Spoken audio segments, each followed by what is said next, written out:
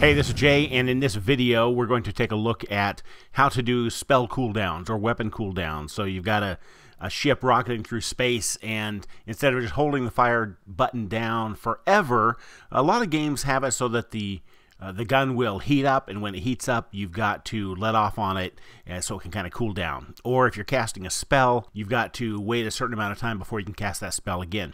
In one of my favorite games, Kingdom Rush Frontiers, you can see here that it's a tower defense game, and in the lower left corner there are three things that you can do, three things you can tap on. The one clear on the left is ready to go, it's full brightness. You can see though that the fire from heaven, raining down from heaven, that is about 3/4 of the way done. It goes from the top down to the bottom. And the one next to it where you can put the little fighters out wherever you want them, that one is coming up on about halfway done, and they cool down at different speeds. So I'm gonna get at least one or maybe even two more of the fighter guys before I can rain more comets and things down from heavens on the guys. So this cooldown thing is going to look kind of like this. So here we can stab somebody with the sword, and here we can cast a spell. And when I click this button here, you can see that it dims out, and then in 2 seconds, because it's got a 2-second spell or cooldown, I can click it again. I can't click it while it is still cooling down. Of course, that wouldn't be fair. And the spear, just for the fun of it, I made it so you have to wait 7 seconds. Kind of those two would be flip-flopped in a real game maybe, but this is just a demo. So I got 7 seconds there. I can go ahead and do this one, and still waiting for the spear to come back, but I can cast another spell. So this is the weapon or spell cooldown, and we're going to take a look at that in the code right now.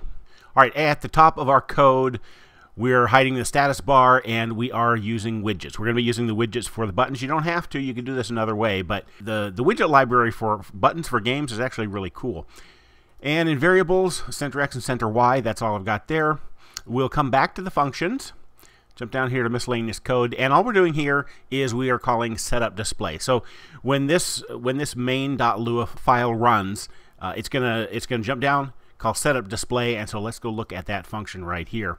All we're doing is creating the background image, and then two buttons. This button here is it's the weapon button, and then this button is the spell button. And let's take a look real quick at the images for those.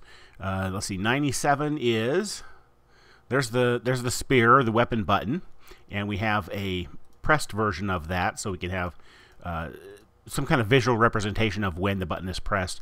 And there's our spell, and spell pressed, and just for the fun of it, there's the background also.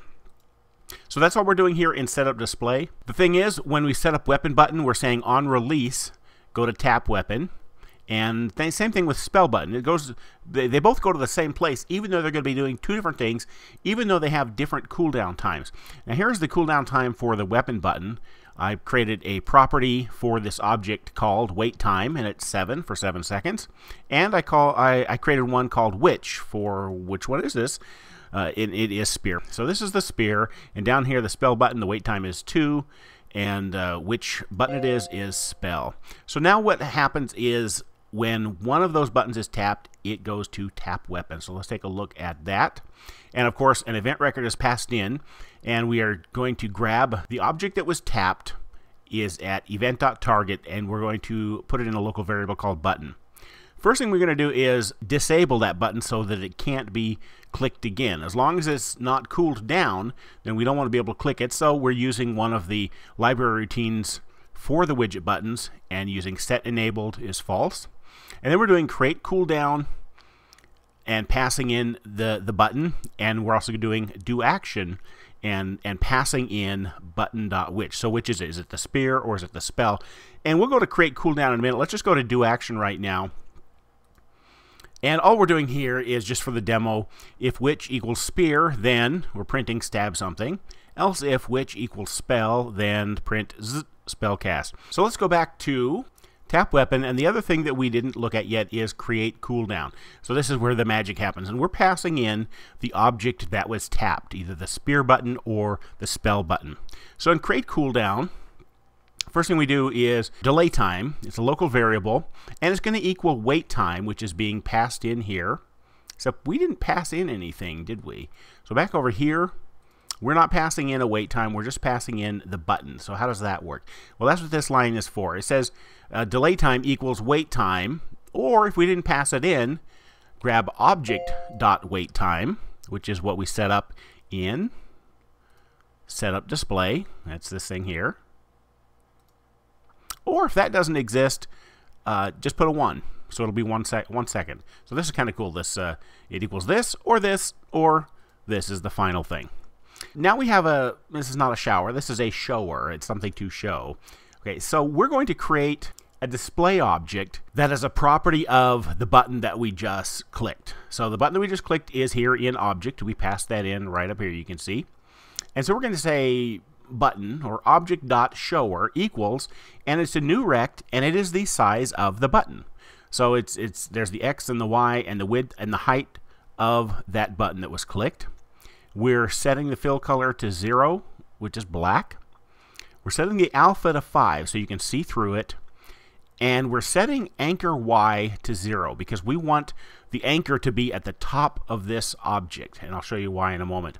And then because of that, we are actually resetting the Y right here so that that new rect that we just created is in the proper position. Let me just show you what happens if we don't do that. It's easier to show you than to tell you.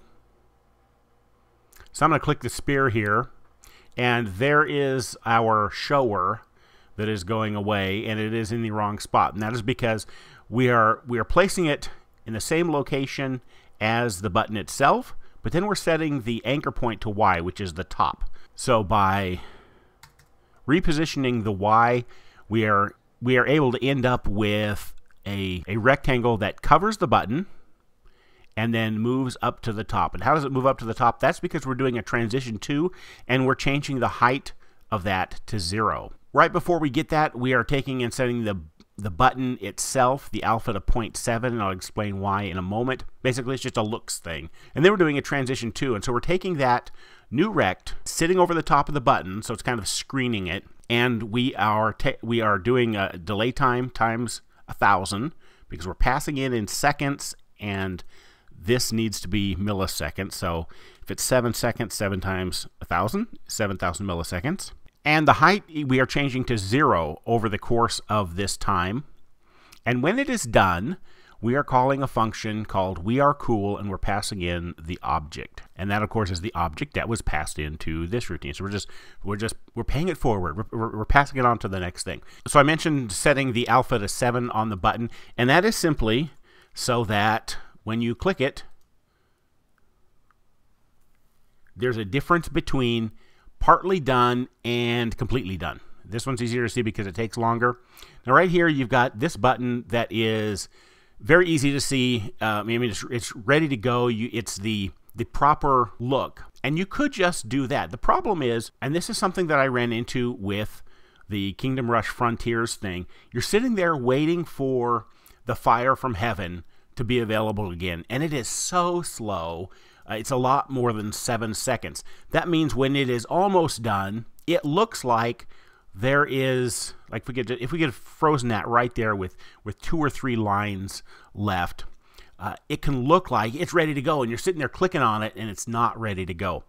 By doing this, by actually changing the alpha, it is still dim. You can see that it's uncovering, but when it gets right to the end, finally, there, it pops back into existence, and you can see that it is ready to go. So this is one of those little frosting things. You know, it's icing on the cake. You don't have to have it, but it's a kind of a polish thing. It just makes it a little bit better. All right, so we have created a new rect, put a smack dab over the top of the button, change the alpha to 5 or .5 halfway so that it kind of screens it, and then we have a transition to, which over the course of the delay time changes the height of that new rect to 0 and pulls it right up to the top. And when that is done, we go to weAreCool, passing in the button itself, and we're just going to print something on the screen.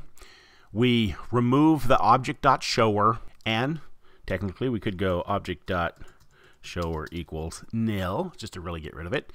And then we're re-enabling the button itself, doing set enable to true, and setting the alpha for that button back to 1 so that we know we're ready to go. So let's go ahead and look at this again, but this time let me open up the terminal so that we can see. All right, right down here, I'm going to go ahead and click the spell. Cast a spell, and now the spell is cooldown. And here we go, stab something, and I'm clicking here and I can't do anything, but I can still cast a spell. In fact, I can cast a spell twice before that one's ready again. And the spell is cool, the spear is cool, and I can go back to those again. So that's it. It's a quick and dirty way to do weapon cooldowns, spell cooldowns, things like that for whatever cool game that you are working on.